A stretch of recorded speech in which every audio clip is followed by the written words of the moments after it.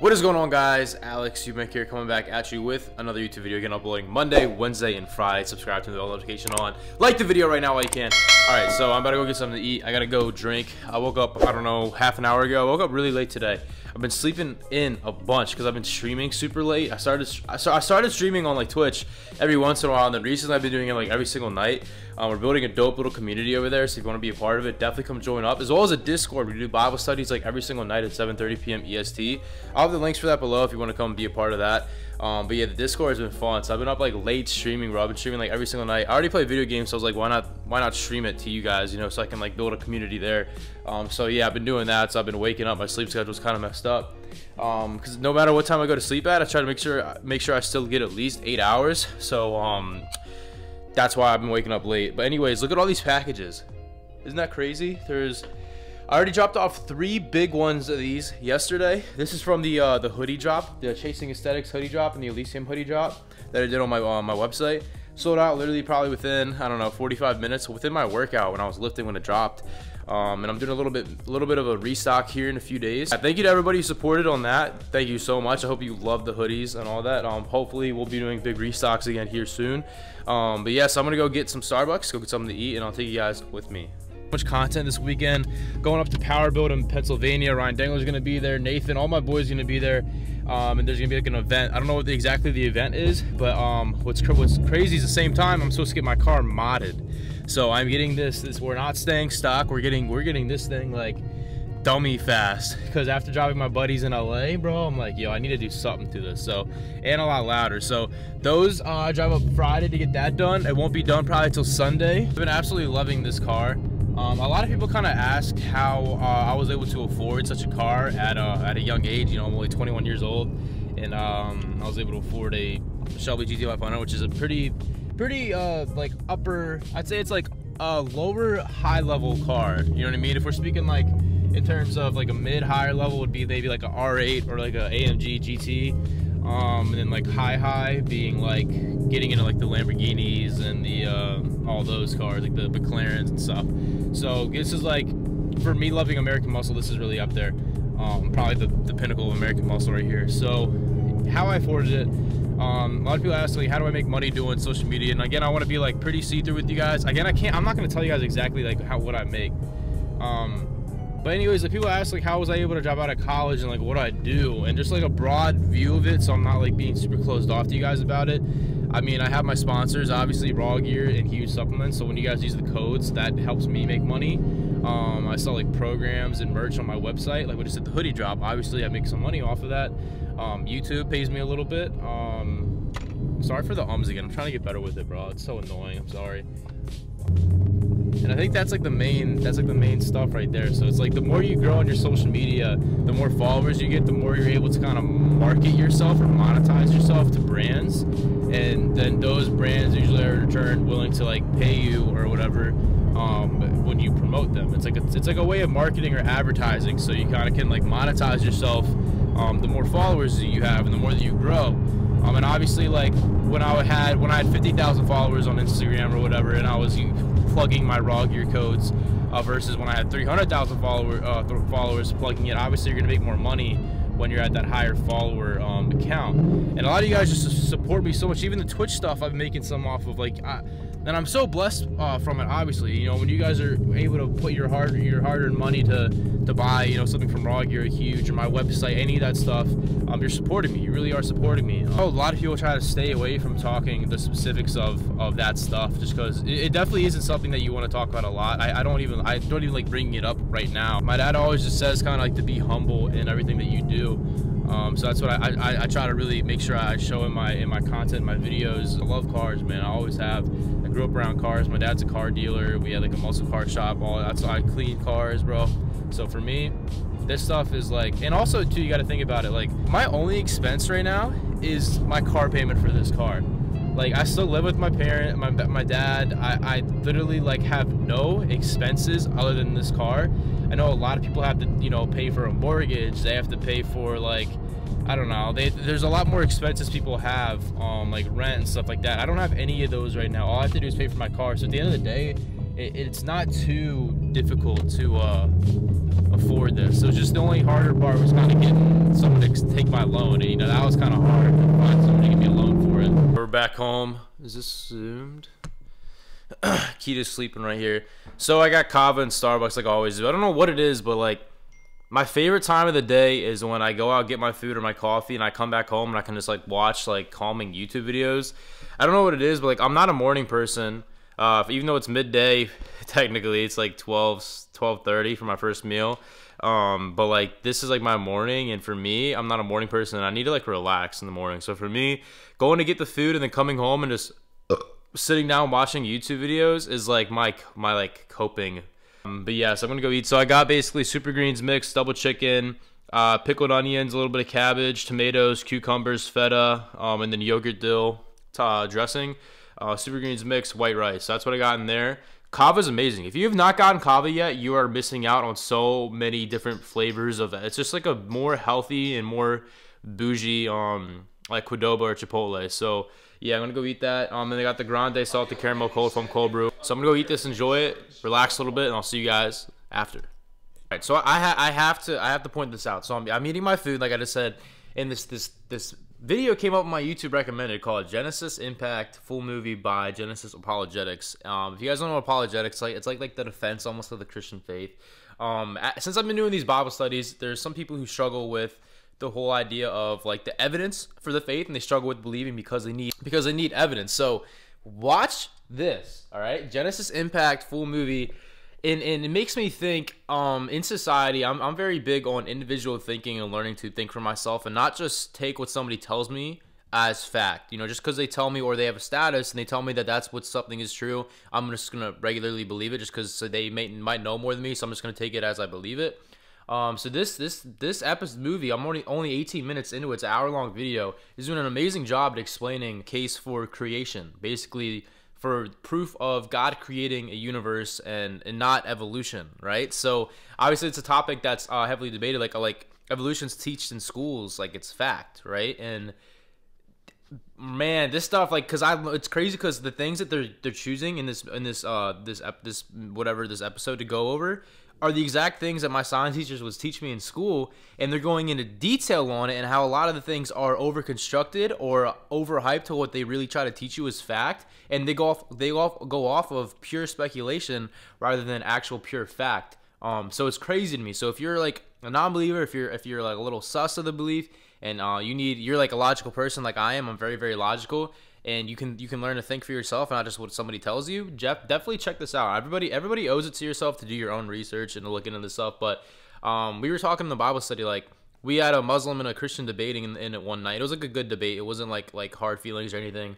You're talking on terms of eternal life. So obviously life and death in terms of mortal life is a pretty big topic, but when it comes to eternal life, if that is real, that is like literally the biggest and most important thing in the entire universe, like 10 times over. So simple things like this, I don't know, really are interesting to me. So I just wanted to point that out because I feel like it could help somebody. So again, check it out for sure. Now, there's gonna be some people who say like, oh, Alex, you don't believe in evolution, like what are you, stupid? Bro, like all you guys I guarantee you the guys who say that, you guys learned it in a school textbook and you literally did none of the research on your own. You just listened to what some teacher was trying to tell you. Not like I'm throwing shots or anything. I'm just saying like I still kind of try to learn about it because I'm still interested if God used forms of evolution to cause creation. But watching this, I'm seeing it's very interesting in how scientists in modern day textbooks that they teach in school as facts are very over constructed and go off of pure speculation. It's crazy, bro. I definitely recommend watching this. What's going on, guys? So it is the next morning. I just woke up and I went to weigh myself and I weighed like 177 pounds or something. What's whack is yesterday I weighed myself and I was like 174. Where did the 3 pounds just come from? Like I didn't have like a cheat meal yesterday or anything, so I'm confused. Like I added like Cinnamon Toast Crunch to my diet. I don't know how 3 out of nowhere. I don't know. I'm so confused by that because I didn't like eat out yesterday other than what I typically would with like going to Cava or whatever. So that's odd. So that is definitely the heaviest I've been in a long time. And I'm feeling a little maybe watery, so I'm gonna drink a lot of water today. Yeah, so I just woke up I think I want an early workout today, so I'm not gonna shower yet. I kind of just want to go eat and go to the gym, because I had a rest day yesterday, so I kind of just want to get it over with. So I'll see you guys at the gym. All right, so we're at the gym. I think I'm gonna be training back today. I got a new program from my coach because of my torn labrum, or redislocation of my shoulder. I took a rest day yesterday. I do have a headache right now, and I'm super tired. I need some caffeine to hit. Been lethargic today, haven't eaten much, but I wanted to come to the gym early. Usually I come later, but it's like midday right now. I just don't want it to get packed. I'm just gonna go and show you guys what I'm doing on the new program.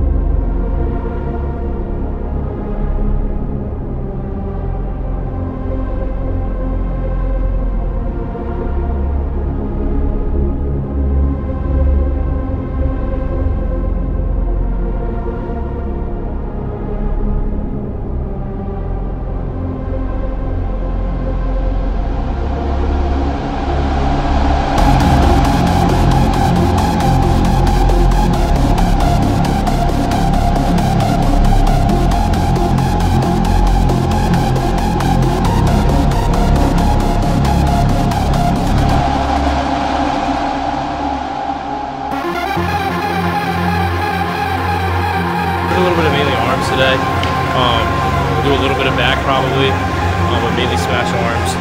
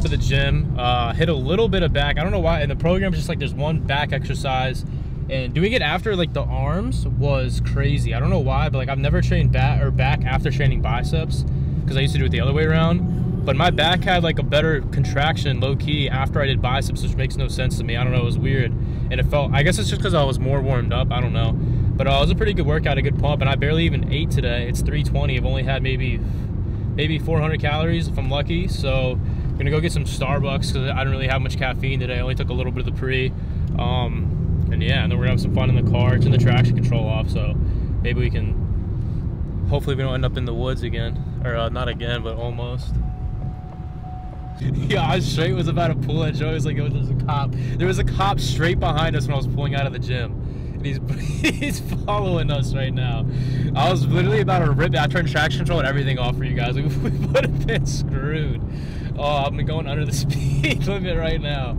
Because I got a legal 10 and everything, so if you pulled us over. Get in the left lane. Sir. Look. That's a straight up. You going? You going? We gotta clean this. I gotta clean the sides. We'll do that after. So we're gonna go take it tomorrow. It's gonna go to the shop. We're getting catless headers, Borla attack exhaust, fuel injectors, I think 1050 fuel injectors, JLT cold air intake, tune, smaller pulley, and then flex fuel, like so I can run E85 or just regular pump.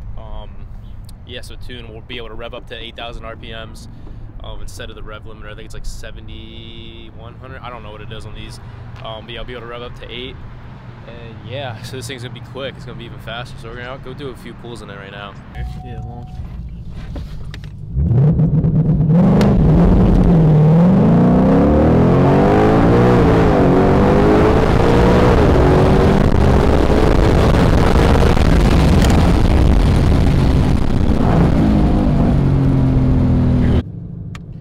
All right, so we ran that in drag strip mode. We're gonna put it in regular sport, and I'm just going to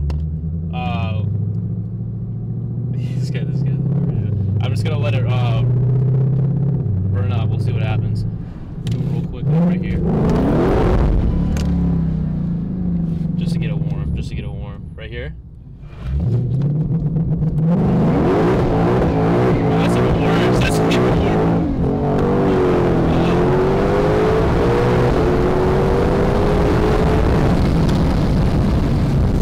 Oh, that was way worse. Yeah, we're out this bit now. We gotta go. That was spinning. All right, so I guess we're making part of this a car video. I need to get a daily. My dad's a car dealer, so we're just used car dealership. Just kind of looking around at the moment. They have these Camrys. One's the hybrid. The other's the TRD. So basically, the hybrid, you get like 50 miles to the gallon versus this, you probably get like, I don't know, 20. It's what, 3.5 V6. That's like a 2.5. It's a hybrid engine. So I'm gonna go test drive, see what. I don't know. The interior's cleaner. Then this. Do what? Oh yeah, the Beamer. The two.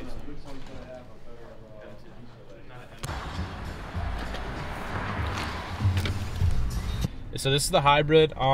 So this is obviously like, it's only 200 horsepower. Obviously the benefit of this is the gas, plus I think the interior is a whole lot better in this. Like this red interior is clean.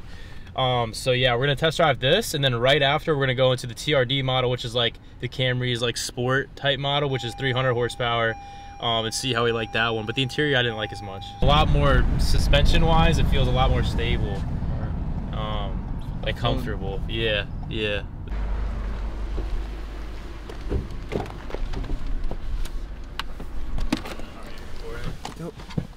All right, so we're going right into the TRD model, which is like their sport. All right, so. Oh yeah. It still don't feel that quick to me though. It's not. Yeah, obviously it's a Mustang, but I don't know.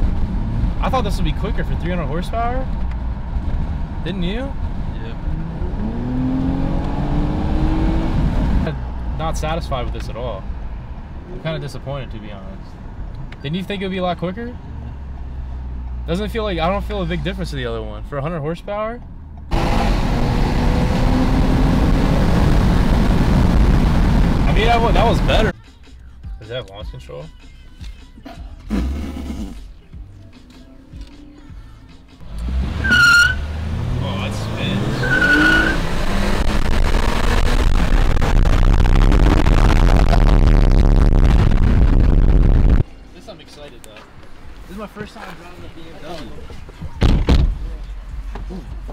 See, I like this. Is more of a sporty feel already.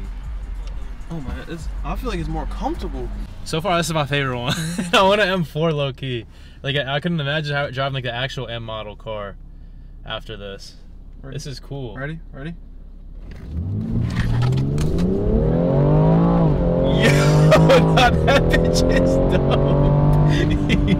Yeah. What's the difference between the 2016 and the newer one?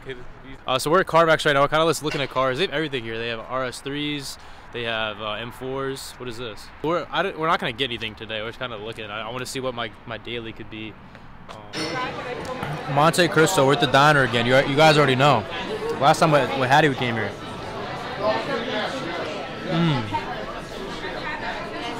Boston.